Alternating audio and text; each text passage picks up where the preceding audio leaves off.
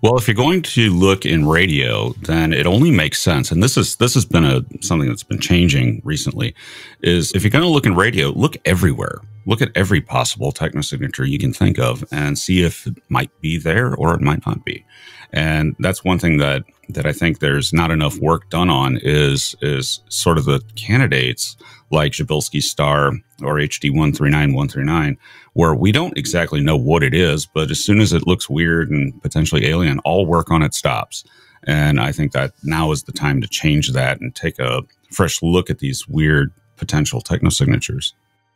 I agree. I think there's an experience that a lot of astronomers have at some point, which is like the driving force. Let's say you're young and you discover some anomaly.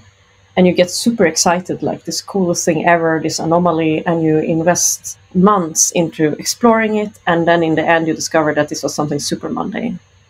And then maybe again some time passes and the same thing happens. And I think what happens is that lots of astronomers develop some kind of, over time, some type of experience of that when it's an anomaly, 95% of the time it's something mundane. And since they want to publish and make good careers and do serious science in quotation mark, it means that anomalies very often get overlooked because people assume that, yeah, it's going to be 90% probability of that this is something boring and uninteresting or instrumental, and 10% probability that this is something real.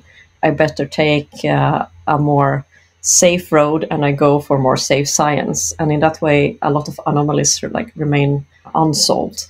While I think the most fun thing is actually to explore anomalies. If we don't do that and stay on the safe side, sure, we can learn a lot, but it's not going to be as intriguing and as adventurous as the more risky road. It's a high payoff, though, because if you discover an alien civilization, you've just made probably the biggest scientific discovery in the history of humanity, that we are not alone. But what if there's something even crazier than an alien civilization? Something even crazier to be discovered that you cannot really imagine right now, but you would discover it and it would make the alien civilization look like a mundane explanation. None of the above.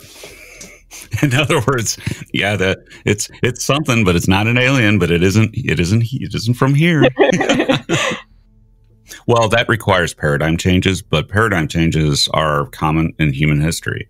And for example, someone in the medieval world had no idea quantum mechanics existed. And maybe this works like that we just have no conception of what might be there, and it might be weirder than aliens in the end. Yeah, and I think there is some kind of idea that I see in a lot of my fellow colleagues, and that is something like that. We have already discovered all the important physics. There's nothing big and new to be discovered, which I find super weird. The first question that hits my mind is, okay, so if you don't think that anything new can be discovered, then what's the point of doing all this research? Well, of course, they will reply that they want to understand the natural processes and into a finer detail and so on. But I find it so hard to, for me, it's a point of view that is very different from my own, because if you look at physics, most has been done in the last 200 years. And what is 200 years in the history of humanity? It's a short time period. And now imagine you have some civilization that has been there for 1 million years. I think they will know so much more about physics than we ever, or that we will do at this point. That I think there's an immense world of discoveries ahead of us, ahead of the humans. And it would be so cool to be part of that and see some of it. The thing is, though, is that the universe throws curveballs, and we see hints right now of a fifth force, and things like that, and maybe another planet in the solar system, Planet 9. We see all these indicators and things that change our paradigm, and we need to be prepared for that. But in defense of science, most scientists I've known actually really get intrigued when there are discrepancies, hints of new physics and things like that. So at least there still is an open debate. It's not a dogma. It hasn't descended completely into a dogma yet.